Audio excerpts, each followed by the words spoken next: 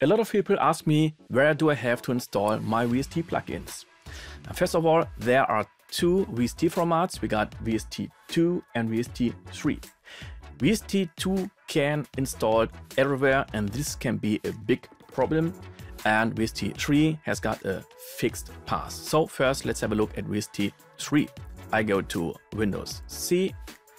Now the program files, common. And here we got the VSt3 folder.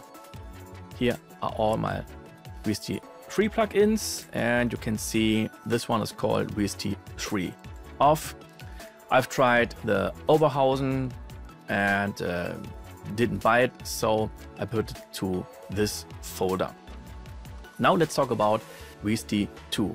When you install a plugin, Native Instruments or Sooth or what else, a lot of programs create their own folder, and when you don't know where this folder is, you don't know where is it, and you got to say Cubase where all these folders are. So I show you. I go to Studio, VSt Plugin Manager, and beside here we got this little button.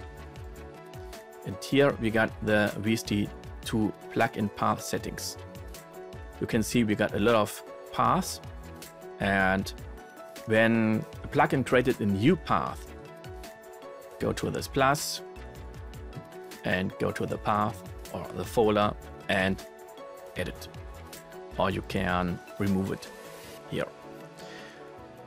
But this is very time consuming. So to avoid this, I go to here to C, and I created this VSt folder, direct add, drive C. This folder is called 32. It means 32-bit and 32 of 64, so 64-bit and 64 off. So now Cubase and Nuendo don't support 32-bit plugins, so I won't use them anymore and I don't miss anything. So let's talk about this folder. Why this two folders, 64 and 64 off? Sometimes you add a plugin into your production or a few plugins, and suddenly your project won't start. So you want to load in your project and it doesn't open, and you don't know why. Yes, you can start Cubase and Nuendo in a safety mode or a mode where no external plugins are included. But I do this. I take some of these plugins or here and put them to the off folder, and then they are not loaded into Cubase.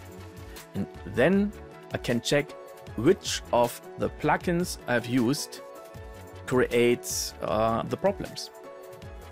Okay, so this is the folder 64 and 64 off. Next, we got this folder. Let's call it English. Let's call it to JBridge and JBridge. So sometimes you got 32-bit plugins and you want to use them. For this, you can use the tool JBridge. I guess it costs between $15 and $25. And for this, I created this one to JBridge. And here I just had one plugin I had in 32-bit. It's been Altiverb, but now I'm working with Altiverb 7. This has 64-bit. But I wanted to send this one to JBridge. And then I have this folder, JBridge. So this is the result coming from JBridge. Yes, and these are my most important folders. And now when you install something, let's say I want to install Sooth. I go to Accept, yes, Yes. Now we got AAX. I don't use it in Cubase, but I'm working in Pro Tools sometimes, so I install this too. VSt 2, there's nothing about VSt, but it means VSt 32. I don't need it. First VSt 64. Now let's do it for demonstration. VSt 3 32-bit, no. VSt 3 64-bit, yes. Okay, so here is the folder for VSt 3.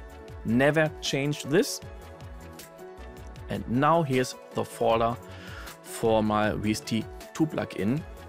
And this is in the right folder. When you don't see the right folder, go to Browse and select the right folder. Okay, and I prefer VSt 3. Why do I prefer VSt 3? VSt 3 plugins just need CPU when there is an audio signal coming to the VSt. And you got to activate it. Now I go to Edit, Preferences. Now I go to VSt, Plugins, and here you see Suspend VSt 3 plugins processing when no audio signals are received. This has been deactivated. Let's activate it. Apply.